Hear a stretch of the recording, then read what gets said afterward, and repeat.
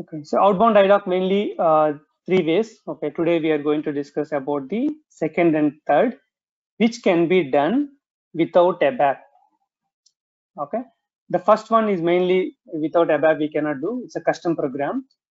Directly with a program, we call the data and send to third-party system. Okay, that is the one method. That I cannot make it more. I cannot talk more on that because it's purely the ABAP will create a program by using that SAP standard program, and the information maybe with a customized transaction or custom functionality. From there, we get the data and we transmit to the third-party system. Okay. The second will be okay. The first one, like I mentioned, it's a pure ABAP related things, and the second, the message control.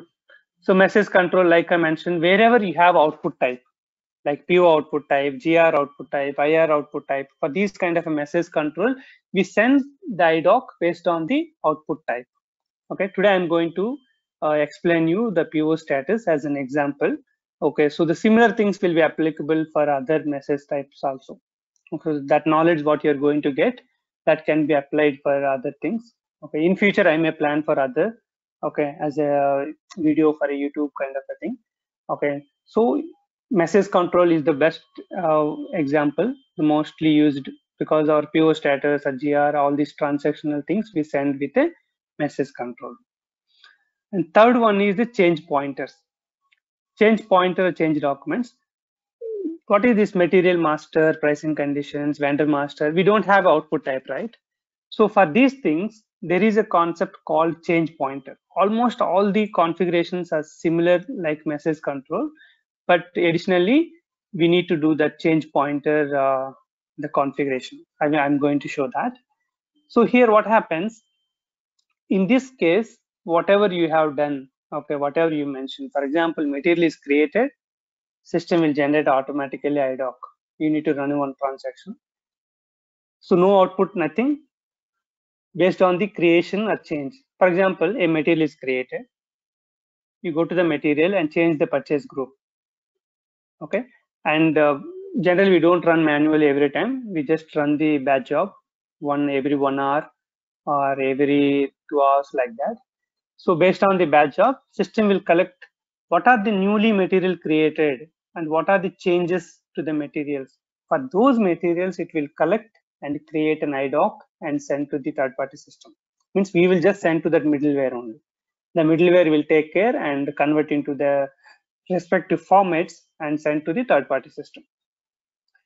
The first option is directly a custom program based on the data we collect, and with that program we generate IDoc and we send to that. Okay, that one not very clear to show as a functional consultant. So the second and third we can do in IDocs system. So that I took one example of PO status and the material master to demonstrate you about those concepts. So message control, wherever the output type, by using output type, we will generate an IDoc and send to the third-party system. Change pointers, we can activate it, which material types you want to trigger and for which plant you want to trigger. Okay, those kind of things also you can do it. So change pointers, popular examples are our price condition records. If you maintain in MK01 kind of a thing, or material master, okay, and even info record, vendor master, these are all kind of mostly my masters related things, change pointers, which don't have an output type. Thanks for watching my video, and if you have not yet subscribed to my channel, you can click on the subscribe button. You will see at the bottom of the video, and click on subscribe button. And if you click on this bell icon, you can give all. So whenever I upload a new video, you will get the notification immediately, so that you don't have to miss any of my new videos. And see, once you watch the video, if you really like the video and the content is helpful for your learning, don't forget to click on the like button. That will encourage to the YouTuber, not only myself, any videos. You may watch some ABAP videos, you may watch some S4HANA videos, any kind of videos in the YouTube. You just hit a like. It takes 1 second of your time, but it helps a lot to the person.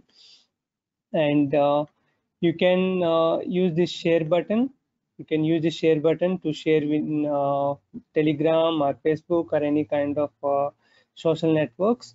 And if you see this description, in the description you can check my different playlists. Okay, I mentioned all the purchasing, inventory management, discussion, WM videos. So you can use this playlist to check my videos, and you can update your skills. Thanks for your time. All the best for your future endeavors.